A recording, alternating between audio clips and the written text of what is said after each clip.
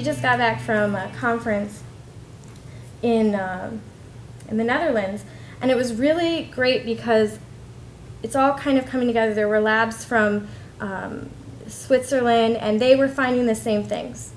They weren't going about it the same way, but they're saying, yes, there's mutations in C9, there's mutations in C8, and we have functional data to say they are affecting the ability of the alternative pathway to regulate disease.